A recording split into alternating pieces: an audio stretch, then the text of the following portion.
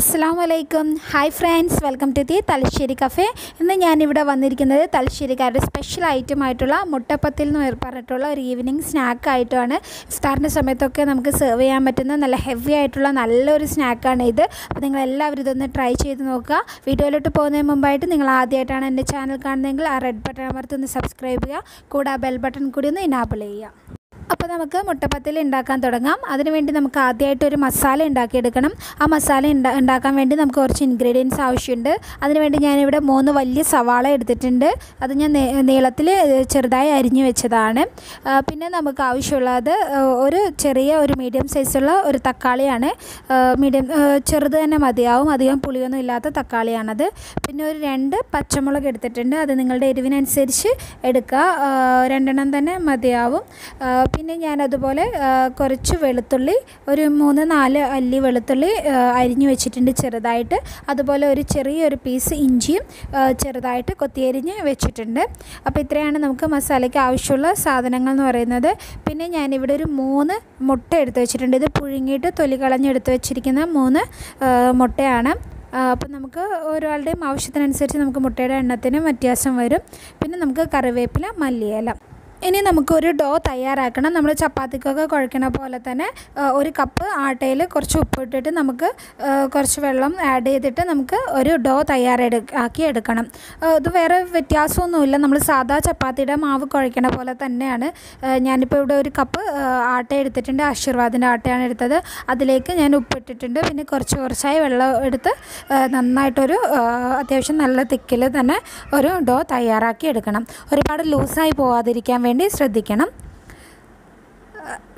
നല്ല കട്ടിയിൽ തന്നെ നമ്മൾ ഒരു ഡോ ഇവിടെ തയ്യാറാക്കി എടുത്ത് വെച്ചിട്ടുണ്ട്. ഇപ്പോൾ ഈ ഒരു ഡോ കണ്ടാൽ നിങ്ങൾക്ക് മനസ്സിലാവുമല്ലോ, അത്യാവശ്യം നല്ല തിക്കായിട്ട് തന്നെ ഉള്ള ഒരു ഡോ ആണ്. നമുക്കിനി ഇതിനെ ഇവിടെ മാറ്റി വയ്ക്കാം. നമുക്കിനി ആദ്യം മസാല ഉണ്ടാക്കാം. അതിനുശേഷം നമുക്കിത് ഓരോന്നായിട്ട് പരത്തിയെടുക്കാം. മസാല ഉണ്ടാക്കാൻ വേണ്ടിയിട്ട് ഞാനിവിടെ ഒരു പാൻ വെച്ചിട്ടുണ്ട്. അതിലേക്ക് ഞാനിവിടെ സൺഫ്ലവർ ഓയിലാണ് യൂസ് ചെയ്യുന്നത്. നമുക്കതൊരു 3 ടേബിൾ സ്പൂണോളം സൺഫ്ലവർ ഓയിൽ ആഡ് ചെയ്ത് കൊടുക്കാം. എണ്ണ ചൂടായി വരുമ്പോൾ നമുക്കതിലേക്ക് നമ്മൾ അരിഞ്ഞു വെച്ചിരിക്കുന്ന സവാള ആഡ് ചെയ്ത് കൊടുക്കാം. ഇഞ്ചിയും വെളുത്തുള്ളി ആദ്യം ആഡ് ചെയ്ത് കൊടുക്കാം. അതൊന്ന് മൂത്ത് വരുമ്പോൾ നമുക്ക് സവാള അതിലേക്ക് ആഡ് ചെയ്ത് കൊടുക്കാം. നിങ്ങൾക്ക് വേണമെങ്കിൽ ഇത് ചെറുതായിട്ട് അരിഞ്ഞിടുന്നതിന് പകരമായിട്ട് നിങ്ങൾക്ക് പേസ്റ്റ് ആക്കണമെങ്കിൽ പേസ്റ്റ് ആക്കിയിട്ടായാലും എടുത്താൽ മതി. ഇനി നമുക്കതിലേക്ക് സവാള ആഡ് ചെയ്ത് കൊടുക്കാം. ഒരു 3 വലിയ സവാളയാണ് ഞാനിവിടെ എടുത്തിരിക്കുന്നത്. സവാള നമുക്ക് നന്നായിട്ടൊന്ന് വഴന്ന് കിട്ടണം. ഏകദേശം ഒരു ഗോൾഡൻ ഷെയ്ഡ് ആവുന്നവരെ നമുക്ക് നന്നായിട്ടൊന്ന് വഴറ്റിയെടുക്കണം. നമുക്കിതിനെ പെട്ടെന്നൊന്ന് വഴന്ന് കിട്ടാൻ വേണ്ടിയിട്ട് നമുക്കതിലേക്ക് കുറച്ച് ഉപ്പ് ആഡ് ചെയ്ത് കൊടുക്കാം. ഉപ്പ് ചേർക്കുമ്പോൾ നമുക്ക് സവാള പെട്ടെന്ന് വഴന്ന് കിട്ടും. ഇനി നമുക്ക് ഇതിലേക്ക് വേണമെങ്കിൽ നമ്മുടെ പച്ചമുളകും കൂടി ആഡ് ചെയ്ത് കൊടുക്കാം. ഞാനിപ്പോൾ ഒരു 2 പച്ചമുളകാണ് എടുത്തിരിക്കുന്നത്. നമുക്കതുകൂടി ചെറുതായി അരിഞ്ഞതും കൂടി ഇതിലിട്ടിട്ട് നന്നായിട്ട് വഴറ്റി കൊടുക്കാം. നമ്മുടെ സവാള നല്ല ഗോൾഡൻ ഷെയ്ഡ് ആവുന്ന വരെ നമുക്ക് വഴറ്റാം. ഇപ്പം നമ്മുടെ സവാള അത്യാവശ്യം ഗോൾഡൻ ഷെയ്ഡ് ആയിട്ടുണ്ട്. ഇനി നമുക്കതിലേക്ക് തക്കാളി കൂടി ആഡ് ചെയ്യാം. തക്കാളി നന്നായിട്ട് ഉടഞ്ഞ് ചേരുന്ന വരെ നമുക്കത് നന്നായിട്ട് വഴറ്റി കൊടുക്കണം. ഇനി നമുക്ക് അതിലേക്ക് ഒരു 1/4 ടീസ്പൂണോളം മഞ്ഞൾപ്പൊടി ആഡ് ചെയ്ത് കൊടുക്കാം. ഒരു ചെറിയൊരു കളർ ചേഞ്ച് കിട്ടാൻ വേണ്ടിയിട്ടാണ് നമ്മളിതിൽ മഞ്ഞൾപ്പൊടി ആഡ് ചെയ്യുന്നത്. വേറെ പൊടികളൊന്നും നമ്മളിതിൽ ആഡ് ചെയ്യുന്നില്ല. മുളക് പൊടിയോ മല്ലിപ്പൊടിയോ ഒന്നും നമ്മളിതിൽ ആഡ് ചെയ്യുന്നില്ല, മഞ്ഞൾപ്പൊടി മാത്രം മതി. ഇനി നമുക്കിതിനെ അടച്ചു വെച്ചിട്ട് നന്നായിട്ട് വേവിച്ചെടുക്കാം. തക്കാളി നന്നായിട്ട് ഉടഞ്ഞ് ചേർന്നിട്ടുണ്ട്, നന്നായിട്ട് വെന്തിട്ടുണ്ട്. സവാളയായിട്ട് നന്നായിട്ട് ഉടഞ്ഞ് ചേർന്നിട്ടുണ്ട് തക്കാളി. ഈ ഒരു പരുവാണ് നമുക്ക് വേണ്ടത്. ഇനി നമുക്കിതിലേക്ക് ഒരു 1/4 ടീസ്പൂൺ ഗരം മസാല ആഡ് ചെയ്ത് കൊടുക്കാം. അതുപോലെ തന്നെ ഒരു 1/4 ടീസ്പൂണിൻ്റെ അടുത്ത് പെപ്പർ പൗഡർ, കുരുമുളക് പൊടിയും കൂടി ആഡ് ചെയ്ത് കൊടുക്കാം. അപ്പോൾ ഇത്രയും നമ്മളിതിൽ ചേർക്കുന്ന മസാലകൾ എന്ന് പറയുന്നത്. അപ്പോൾ ഇത് നിങ്ങളുടെ ഓരോരുടെയും സ്പൈസ് ലെവൽ അനുസരിച്ച് നമുക്ക് അഡ്ജസ്റ്റ് ചെയ്ത് കൊടുക്കാം. ഒരുപാട് സ്പൈസി ആക്കണ്ട. ഇനി നമുക്കിതിൻ്റെ നടുവിലേക്ക് ഒരു മുട്ട കൂടി പൊട്ടിച്ചൊഴിക്കണം. അപ്പം നമ്മൾ മസാലകളൊരു സെൻറ്ററിലോട്ട് മാറ്റിയിട്ട് അതിന് സെൻറ്ററിലായിട്ട് നമുക്ക് മുട്ട പൊട്ടിച്ചൊഴിക്കാം. ഇനി ഇത് നന്നായിട്ടൊന്ന് സ്ക്രാമ്പിൾ ചെയ്തെടുത്താൽ മതി. അപ്പം മുട്ടയും മസാലയൊക്കെ നന്നായിട്ടൊന്ന് മിക്സ് ചെയ്ത് യോജിപ്പിച്ച് എടുത്താൽ മതി. നിങ്ങൾക്ക് ഇങ്ങനെ ചെയ്യണമെന്നില്ലെങ്കിൽ മുട്ട മാത്രമായിട്ട് വേറൊരു പാനിൽ സ്ക്രാമ്പിൾ ചെയ്തിട്ട് ഇതിലേക്ക് ആഡ് ചെയ്ത് കൊടുത്താലും മതി. അപ്പോൾ ഞാനിപ്പോൾ ഇങ്ങനെയാണ് ചെയ്തിരിക്കുന്നത്. ഇനിയിപ്പോൾ ഇതിലേക്ക് മല്ലിയിലയും കറിവേപ്പിലയും കൂടി നമുക്ക് ആഡ് ചെയ്ത് കൊടുക്കാം. അപ്പോൾ ഇത്രയേ ഉള്ളൂ നമ്മുടെ മസാല എന്ന് പറയുന്ന പരിപാടി. നമുക്ക് പെട്ടെന്ന് ഉണ്ടാക്കിയെടുക്കാൻ പറ്റും. അപ്പോൾ നമ്മുടെ മുട്ടയും എല്ലാം ഇവിടെ ഇതിനകത്ത് എല്ലാം കൂടി നന്നായിട്ട് യോജിച്ച് വന്നിട്ടുണ്ട്. അപ്പോൾ നമ്മുടെ ഈ ഒരു മസാലയുടെ പരുവം കണ്ടോ നിങ്ങൾ? നന്നായിട്ട് മുട്ടയും സവാളയും തക്കാളിയും എല്ലാം കൂടി യോജിച്ച് നല്ലൊരു മസാല പരുവാണിത്. അപ്പോൾ ഇതാണ് നമ്മുടെ ഇതിനുള്ള മസാല എന്ന് പറയുന്നത്. നമുക്കിതിൽ ഇനി ഇത് നമുക്ക് അടച്ചു വെച്ചിട്ട് മാറ്റി വയ്ക്കാം.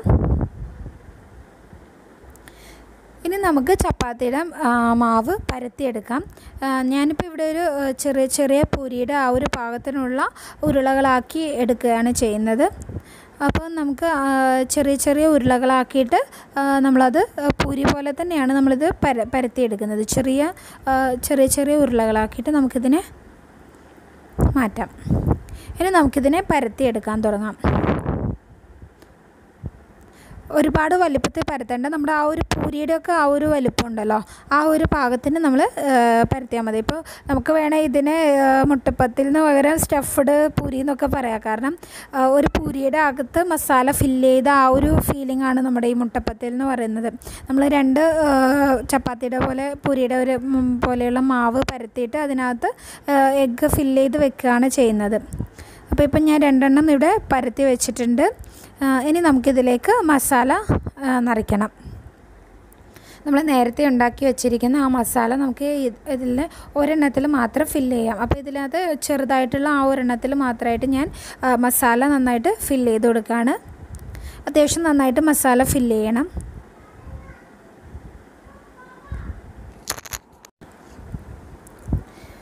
നമ്മൾ നേരത്തെ ബോയിൽ ചെയ്ത് വെച്ച എഗ്ഗൊക്കെ നമ്മളിങ്ങനെ ഹാഫായിട്ട് കട്ട് ചെയ്ത് വെച്ചിട്ടുണ്ടായിരുന്നു. അപ്പോൾ അതിൽ നിന്ന് ഒരു പോർഷൻ എടുത്ത് നമ്മളതിൻ്റെ സെൻറ്ററിൽ വെച്ചിട്ട് വലിയ വേറെ ഒരു പീസ് അതിന് മേലെ എടുത്ത് വെക്കാം. നമ്മൾ പരത്തിയ ചപ്പാത്തിയിൽ വലിയ ചപ്പാത്തി നമ്മളതിന് മേലെ എടുത്ത് വെച്ചിട്ട് നമുക്ക് ഇതുപോലെ ഒരു സ്പൂണ്, ഇപ്പോൾ ഈ ഒരു ഷേപ്പുള്ള സ്പൂണ് നിങ്ങളുടെ കയ്യിലുണ്ടെങ്കിൽ അത് വെച്ച് ചെയ്യാം. അല്ലാതെ വേറൊരു രീതിയിൽ ഞാൻ കാണിച്ചു തരാം. ഇപ്പോൾ ഇതെന്ന് വെച്ചാൽ നമ്മുടെ ഒരു റോളറാണ്. അപ്പോൾ നമുക്ക് ആ ഒരു ഷേപ്പിൽ തന്നെ നമുക്ക് കട്ട് ചെയ്തെടുക്കാൻ പറ്റും. അപ്പോൾ ആ ഒരു ഷേപ്പും കിട്ടും, നന്നായിട്ട് ഒട്ടി നിൽക്കുകയും ചെയ്യും. അപ്പോൾ ഇങ്ങനെ റൗണ്ട് ഷേപ്പിൽ നമുക്കിത് വളരെ എളുപ്പത്തിൽ കട്ട് ചെയ്യാൻ പറ്റും. നമ്മുടെ ഇറച്ചിപ്പത്തിലിനൊക്കെ നമ്മൾ ഈ ഒരു രീതിയിലുള്ള ഈ ഒരു ഇത് വെച്ചിട്ടാണ് അച്ച് വെച്ചിട്ടാണ് നമ്മൾ പെട്ടെന്ന് ഉണ്ടാക്കിയെടുക്കുന്നത്. അപ്പോൾ ഇത് നമുക്ക് ഷോപ്പിലൊക്കെ വാങ്ങിക്കാൻ കിട്ടും. ഞാൻ നാട്ടിൽ നിന്ന് കൊണ്ടുവന്നതാണ്. അപ്പോൾ ഇതിൻ്റെ സൈഡൊക്കെ കണ്ടോ, നിങ്ങളിങ്ങനെ ഈ ഒരു ഷേപ്പിലാണ് നമുക്കിത് കിട്ടുക. അപ്പോൾ ഞാനിങ്ങനെ ഒരെണ്ണം ഉണ്ടാക്കി വെച്ചിട്ടുണ്ട്. ഞാൻ വേറൊരു രീതിയും കൂടി നിങ്ങൾക്ക് കാണിച്ചു തരാം.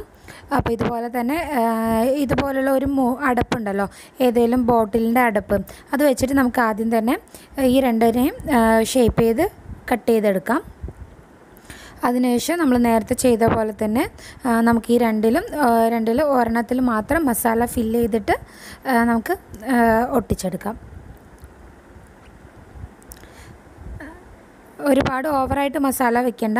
അപ്പോൾ നമുക്കത് ചിലപ്പോൾ പൊട്ടി പുറത്തോട്ട് പോരും. അപ്പോൾ അത് കാരണം നമ്മൾ അതിന് പാകമായിട്ടുള്ള മസാല നന്നായിട്ട് ഫില്ല് ചെയ്ത് കൊടുക്കാം. അതിനുശേഷം ഇതിൻ്റെ മുട്ടയുടെ പകുതി ഇതുപോലെ കമഴ്ത്തി വെച്ചിട്ട് മറ്റേത് അതിന് മുകളിൽ എടുത്തിട്ട് നന്നായിട്ട് നമുക്ക് പ്രസ് ചെയ്ത് ഒട്ടിച്ചെടുക്കാം. എല്ലാ സൈഡും നന്നായിട്ട് കവർ ചെയ്ത് വരുന്ന രീതിയിൽ നന്നായിട്ട് ഒട്ടിച്ചെടുക്കാം. അപ്പോൾ ഇത് നമുക്ക് നന്നായിട്ട് ഒട്ടിയിട്ട് കിട്ടിയിട്ടുണ്ട്. അപ്പോൾ എല്ലാ സൈഡും നന്നായിട്ട് ഒട്ടിയിട്ടുണ്ട്. ഇനി നമുക്ക് ഇതുപോലുള്ള ഒരു ഫോർക്ക് വെച്ചിട്ട് നമുക്കിതുപോലെ സൈഡൊന്ന് പ്രസ് ചെയ്ത് കൊടുക്കാം. അപ്പോൾ അത് നന്നായിട്ട് ഒട്ടിയിരുന്നോളും. നമുക്ക് ആ ഒരു ഷേപ്പർ ഇല്ലാത്തവർക്ക് ഈ ഒരു രീതിയിൽ നന്നായിട്ട് നമുക്ക് പ്രസ് ചെയ്ത് ഒട്ടിച്ചെടുത്താൽ മതി. അപ്പോൾ കാണാനും നല്ല ഭംഗി തന്നെയാണ്, നന്നായിട്ട് ഒട്ടിക്കിടന്നോളും. നല്ല സൈഡ് നന്നായിട്ട് പ്രസ് ചെയ്യാൻ ശ്രദ്ധിക്കണം, അല്ലെങ്കിൽ നമ്മൾ എണ്ണയിലിടുമ്പോൾ പൊട്ടിപ്പോവും. അപ്പോൾ ഈ ഒരു ഷേപ്പിൽ നമുക്ക് ഇങ്ങനെ വേണേലും ഉണ്ടാക്കിയെടുക്കാം. അപ്പോൾ ഞാൻ വളരെ എളുപ്പത്തിന് വേണ്ടി ഞാൻ കട്ടർ ഉപയോഗിച്ചിട്ടാണ് ചെയ്തിരിക്കുന്നത്. ഇനി നമുക്ക് ഇതൊന്ന് ഫ്രൈ ചെയ്തെടുക്കാം. അപ്പോൾ എണ്ണ ഞാൻ ചൂടാവാൻ വേണ്ടി വെച്ചിട്ടുണ്ട്. ഇനി അതിലേക്ക് നമുക്ക് ഓരോന്നായിട്ട് ഇട്ട് കൊടുക്കാം. അപ്പോൾ നമ്മൾ പൂരിയൊക്കെ പൊരിച്ചെടുക്കണ അതേ രീതിയിൽ തന്നെയാണ് നമ്മളിതിനെയും ചെയ്യുന്നത്. ഒരു സൈഡ് പെട്ടെന്ന് മുരിഞ്ഞ് കിട്ടും. അപ്പോൾ തന്നെ നമ്മളതിനെ ഒന്ന് ടേൺ ചെയ്തിട്ട് കൊടുക്കുക. അപ്പോൾ ആ സൈഡും കൂടി നമുക്ക് മുരിച്ചെടുക്കാം. അപ്പോൾ പൂരിയൊക്കെ പൊങ്ങി വരുന്ന പോലെ തന്നെ ഇത് നന്നായിട്ട് പൊങ്ങി വരും കേട്ടോ. എൻ്റെ കയ്യിൽ ഇപ്പോൾ ഒരു പരന്ന പാത്രമാണ്, അപ്പോൾ അതുകാരണമാണ് എല്ലാ സൈഡും നന്നായിട്ടൊന്ന് ഇത് മുങ്ങി കിടക്കാത്തത്. അപ്പോൾ നിങ്ങൾ കുഴിയുള്ള പാത്രത്തിൽ ചെയ്യുകയാണെങ്കിൽ നമ്മൾ പൂരിയുടെ അതേ ഫീലിംഗ് ആയിരിക്കും. അപ്പോൾ പൂരി ഇപ്പോൾ നമ്മൾ ഇടുമ്പോൾ പെട്ടെന്ന് പൊങ്ങി വരില്ലേ, അതേപോലെ തന്നെ ഇത് പൊങ്ങി വരും. കാണാൻ നല്ല ഭംഗിയാണ്. അപ്പോൾ എണ്ണയിൽ നിന്ന് നമുക്കിത് എടുത്ത് മാറ്റാം. രണ്ട് സൈഡ് നന്നായിട്ട് മുരിഞ്ഞിട്ടുണ്ട്. അപ്പോൾ ഈ ഒരു പരുവത്തിലാണ് നമ്മളിത് എണ്ണയിൽ നിന്ന് മാറ്റുന്നത്. അപ്പോൾ ഇതിൽ എക്സസ് ആയിട്ടുള്ള എണ്ണയൊക്കെ പോകാൻ വേണ്ടി നമുക്കൊരു സ്ട്രെയിനറിലോട്ട് മാറ്റി കൊടുക്കാം. അങ്ങനെ ഞാനിവിടെ എല്ലാം മുട്ടപ്പത്തിലും ഫ്രൈ ചെയ്തെടുത്ത് വെച്ചിട്ടുണ്ട്. അപ്പോൾ നമുക്ക് വളരെ പെട്ടെന്ന് ഉണ്ടാക്കാൻ പറ്റുന്ന നല്ലൊരു ഈവനിങ് സ്നാക്കാണിത്. കുട്ടികൾക്കൊക്കെ പെട്ടെന്ന് ഉണ്ടാക്കി കൊടുക്കാം. ഇപ്പോൾ നമ്മുടെ കയ്യിൽ മുട്ട ഉണ്ടെങ്കിൽ നമുക്ക് പെട്ടെന്ന് തന്നെ ഉണ്ടാക്കാൻ പറ്റുന്നത് ഒരു ഇതാണിത്. അതുപോലെ തന്നെ നമ്മുടെ കഴിച്ച് കഴിഞ്ഞാൽ വയറൊക്കെ നല്ല ഫില്ലായി കിടക്കുന്ന ഒരു സ്നാക്ക് കൂടിയാണ് ഇത്. കുട്ടികൾക്കാണെങ്കിൽ നമ്മളൊരു മുട്ട എഗ്ഗ് പപ്സൊക്കെ കഴിക്കുന്ന അതേ ഫീലിംഗ് ആണിത്. നല്ല ടേസ്റ്റിയാണ്. അപ്പോൾ നിങ്ങളെല്ലാവരും തീർച്ചയായും ഇത് ഉണ്ടാക്കി നോക്കണം. അപ്പോൾ എന്നത്തെ പോലെ നിങ്ങൾക്ക് എൻ്റെ വീഡിയോ ഇഷ്ടമായെന്ന് കരുതുന്നു. ഇഷ്ടമായിട്ടുണ്ടെങ്കിൽ നിങ്ങൾ ലൈക്ക് ചെയ്യുക, ഷെയർ ചെയ്യുക, പ്രീവിയസ് വീഡിയോസൊക്കെ കാണുക. അപ്പോൾ ഇതുവരെ സബ്സ്ക്രൈബ് ചെയ്തിട്ടില്ലെങ്കിൽ സബ്സ്ക്രൈബ് ചെയ്യാം. Thank you for watching Thalassery cafe.